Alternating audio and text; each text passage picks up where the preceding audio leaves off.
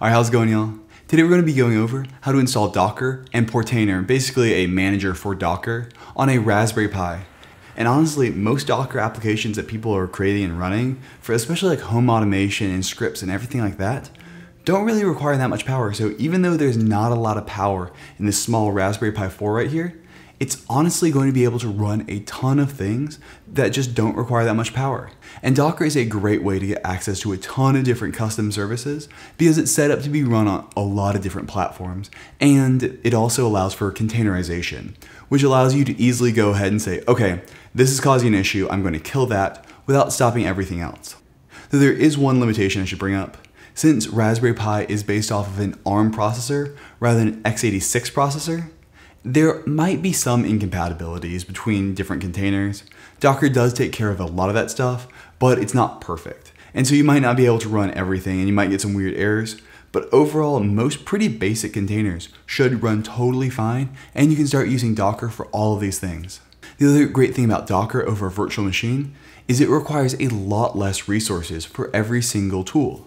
And so that means since you don't have a lot of power or RAM on a Raspberry Pi, it is a lot more efficient to use Docker because you just don't have to waste all this RAM on spinning up a bunch of virtual machines to have different services container off like that. Alright, and so the very first thing we're going to go ahead and do is connect to a Raspberry Pi's terminal. There's basically two different options for this. If you're using Raspberry Pi OS, just log in and start opening up the terminal. And then if you're like me, you can just go ahead and SSH into the Pi, which means I'm currently on my computer screen right here, but I have full access to the Raspberry Pi terminal. And the first thing you always want to do before starting anything like this is just do a sudo apt update to update your package links. And then if you have anything that needs updating, it might say it here, all packages are up to date, or you could say, hey, there are a few things you need to update, do a sudo apt upgrade. And that'll make sure you're on the latest OS and everything's up to date. That way you don't have to worry about incompatibilities or anything like that. Then to actually install Docker, Docker has made it incredibly easy. All you have to do is run this curl statement, and I'll go ahead and show you the site. So this right here is get.docker.com, and it's basically, as you can see here, just a bunch of text that is a shell script. So when you run this script that I'm about to show you, it's basically just going to run everything in here and set up Docker for you. The reason I'm bringing this up is this is docker.com, aka the people who produce Docker, therefore you can almost certainly trust them. But especially for homebrew projects and things like that, it's not a bad idea to every single time just quickly do a quick glance through the code that you're about to be installing, just because you don't know what it is. And we're going to be running this as root, and so you don't want somebody setting up like a Bitcoin miner on your Raspberry Pi because you ran their script and it secretly is going to send them some money. And so it's a good idea to check these kinds of things first. But it is docker.com, so it's pretty easily trustable. And so once we verified that, now we just have to go through and do it. We're going to do a curl, which is basically just goes to that site and runs the code. Then some SSL. And then that site, it's https://get.docker.com. And we're just going to pipe that, which is that line, and we're going to say pipe that into sh for shell. So what this is going to do is it's going to go to that site we just showed using SSL, and it is going to put everything like that into our shell, and so it's going to run it. Whoops, I forgot my two front-facing arrows in HTTPS. And so now you just kind of have to sit back and relax.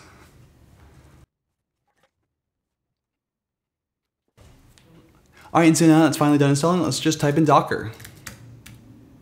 And so right here, we can see we got brought to the Docker documents. And so that means Docker was successfully enabled. So now the one thing we need to do is right now we're acting as root. So we're just going to add the Pi user into the Docker group. Basically, these are just users who are allowed to run Docker. And so to do that, it's pretty simple. It is a sudo usermod -ag to add to group. And then we're going to say which group we want, which is Docker, and then which user we want, which is Pi. So what this is going to do is it's just going to add the Pi user into the Docker group. And so now the Pi user should be able to run Docker containers without any kind of custom configuration. And so now what we need to do is instead of running everything based off of command line, which you can totally do if you want to, we're going to install what's called Portainer. Portainer pretty much is just a composer for your Docker containers. It's a web GUI that allows you to really easily configure them. And so this is actually going to be our first Docker container pull. And so to do that, we're going to do a sudo docker pull. And so what that does is it goes to the Docker servers and pulls down the container we're going to ask for. And it is portainer/portainer. And it is portainer-ce for Community Edition. And we're going to choose the Linux ARM one, because the Raspberry Pi is a Linux ARM-based chip. And so what this is going to do is it's just going to pull the specific Community Edition for the Linux ARM chip, and it's going to go ahead and install it for us. Docker is really easy to go ahead and use. It's super easy with containers, and you can just pull stuff on here, and it pretty much just works. All we have to do is the very first time, we're going to set it up to start automatically at boot and a couple of other things. But other than that, starting with Docker on a Raspberry Pi and just Docker in general is really easy to learn and can really help you get used to running a lot of different services while also being able to migrate them between devices without too much hassle. All right, and so now we can see we now have this Docker image. And so now to actually start this up and have it run automatically, we've got quite the command. It is a sudo docker run -d-p, and then we're going to specify the ports. So basically Docker works as local port, remote port. And so for both of them, you're going to want to just choose 9000, which is the default Portainer port. You probably don't have anything running there, so don't worry about it. And then we want to give it a name. We'll call it Portainer. Then we want it to restart if it ever goes down. So we're going to say -restart equals always. And finally -v. And this is where it gets fun. It's var/run/docker.sock. I'm not sure why it's .sock. And then that again. And if that was not enough, you now have to do it again. And now you have to see another variable. These -v's are variables.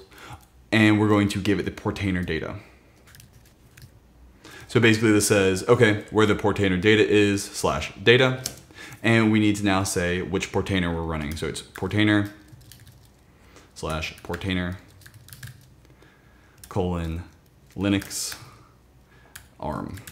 All right, so let's quickly go over what this giant mess is. So right here, this says run a new Docker container. -p says which ports to use. So this is the internal, external port. So I wouldn't recommend changing those, it'll just get confusing.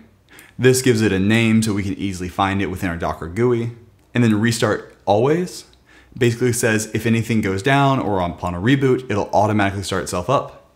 And then these -v's are environmental variables. So this one, I actually am not completely sure. It's just in all the documents I read. Hey, you need to add this in here.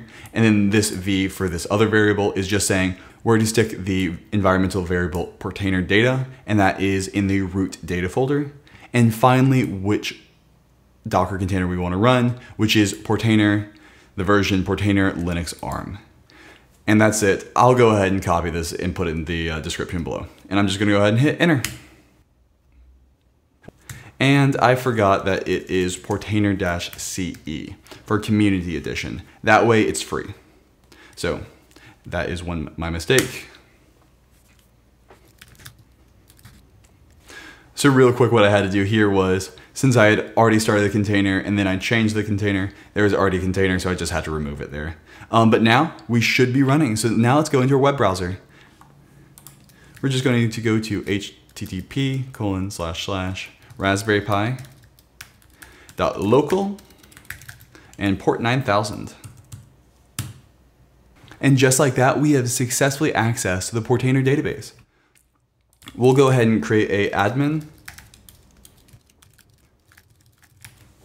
And we'll just go ahead and click create user. And then your choice, I normally disable collecting statistics. I kind of like my data private and you never know what happens. I'm just going to go ahead and click create.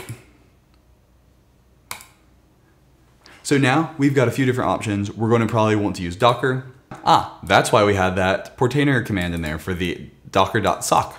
So it's actually to make sure that it has access to be able to control other containers.